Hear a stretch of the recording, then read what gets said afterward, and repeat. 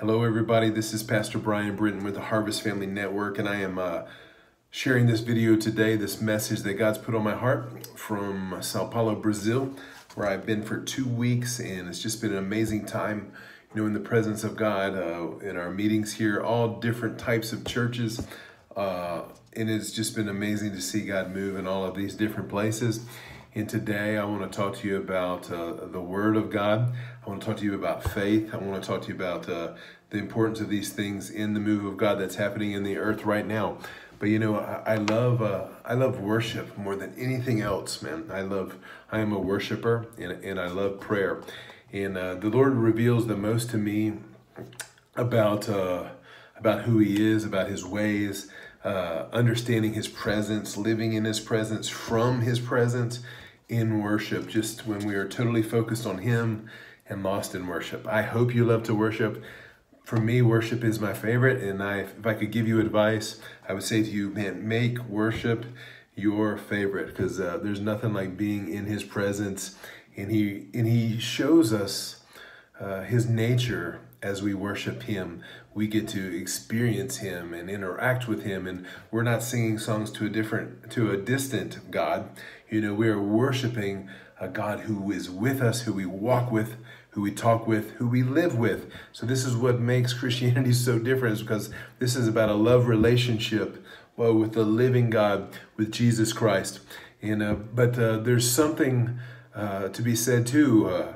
Come on, about a daily immersion in the Word of God. And we are washed by His Word. He transforms us by the renewing of our minds, as we read His Word. And I don't know how much you're reading the Word of God, but I always say this: you need to read it more. And don't tell me you're in love with Jesus, you're in love with God, when you don't love His Word. Because when you love Him, you want to know more about Him, and you love His Word. But in Romans chapter 10, verse 17, I want to share this scripture with you.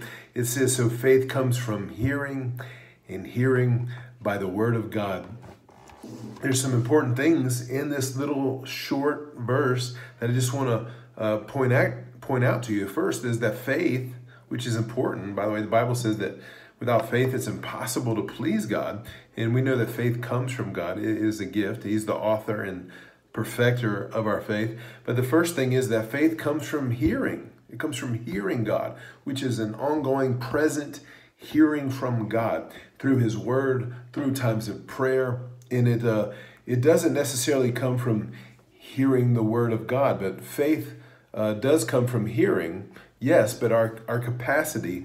I saw a teaching from Bill Johnson where he pointed out that our capacity to hear comes from the Word. Our ability to hear comes from the Word. We can't rightly hear God unless we understand His Word, unless we understand who He is. We are called to be a people of great faith. We should be people of great faith. And this faith comes as we are in His Word, as we know the living Word, as we become energized and ignited, by His Word. That is where faith comes from. That is where it comes from. It comes from hearing, and from hearing the Word of God. So our ability to hear comes from the Word, and then our faith comes from that ongoing hearing. Like, I don't believe because He spoke to me 10 years ago or 15 years ago or 5 years ago. I heard Him this morning. I heard Him say that He loves me this morning, that He's with me this morning, that He's never going to leave me or forsake me this morning. That faith comes from hearing. We must be in a place of hearing, a posture of hearing all the time. That we're always listening, that we're always giving always attentive to Him, because He is beautiful and He is worthy of our attentiveness, or of our attention, and of our listening. He has things to say to us. And when we're in the Word, let us be listening for Him to speak to us.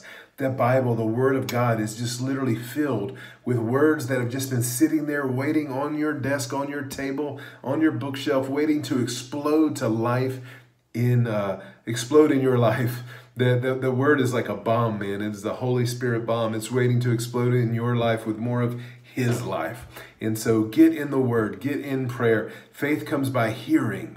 That's hearing every day, moment by moment, aware of Him. Because no matter what moment you might find yourself in, and all we have is now, all we have is this moment. But the good news is, man, is this moment is filled with Jesus, and He has something to say to us. He loves us. We're His children. He's always going to be with us. Everything's possible with Him. Come on. If you don't quit, you're going to win. So I wanted to share this with you today. May you be blessed with a supernatural faith, the supernatural ability to trust God. May you hear his voice more clearly today than ever before. And I pray that you will walk like him, talk like him, live, move, and have your being in him. This is a great promise of the gospel, that he's always with us, that we can hear his voice, that we're on a journey with him, and he's closer than you know. He's speaking in here all the time, right where he lives. You're a temple of the living God, the God who speaks. He is. You know, when Moses asked, who do I tell them sent me? He said, I am. And he is the God who is with you. He is the God who speaks to you because he loves you so much. So God bless you, friends. I hope you were blessed by this little short, encouraging word. I hope it was today. If you were, share this message. Let me know. Hey, put prayer request on the YouTube page in the comment section. I want to pray for you. We'll have others pray for you too. And we'll come back soon and share some more with you.